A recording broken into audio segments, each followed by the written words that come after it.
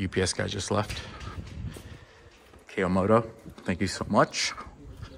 Let's do this. Today, we are bypassing the battery, and we have a KO Nano coming in from UPS. Oh, what is Saronster? He's got Saronster advice for video editing. No, I didn't. That's okay. No, all right. KO Nano. All right, let's start over. Ready? Here we go. Is it recording? Yeah. All right.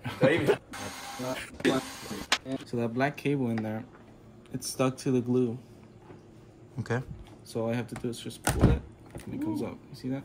This is where the good stuff starts. The controller? This is the reason why you want to put a little cover there so the solder doesn't drip down. Because that would be very bad. Really bad. Because it could be jumping in there and just cause a short randomly, which you don't want. That's what that looks like. Pause the video if you need to see it. The ground goes in there. Pain in the ass.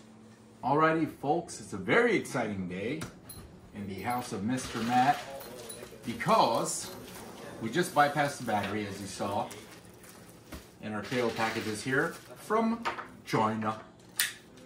So let's open this guy up. It smells like China. And it looks great, if you ask me. So we got positive, negative for the battery, cables for the motor, and the stock harness will plug in here. And the cool thing about this is that the stock display will work. I don't know how they did that. Good for them. What else do we have in the box? Their wire harness. This is going to plug into the controller for the update. And then we got the Bluetooth module. That is very interesting. They have a very well-made tutorial video on how to use this if you want to connect through Bluetooth, so you don't have to plug in.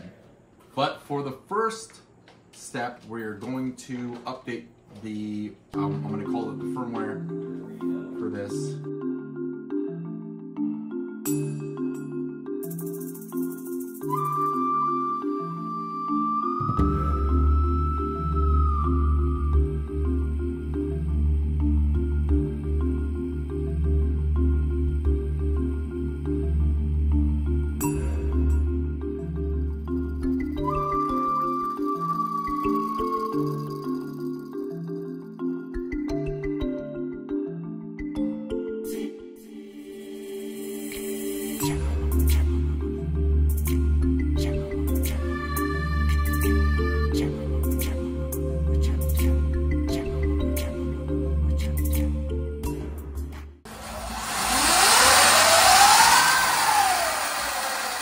All right, people, so final thoughts of the KO, and keep in mind it's only been a day.